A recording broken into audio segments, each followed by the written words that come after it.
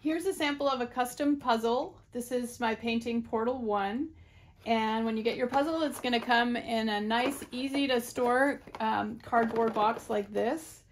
And inside, you're going to have all the pieces to create the puzzle. It's a 252 piece puzzle, and the pieces are kind of that classic size.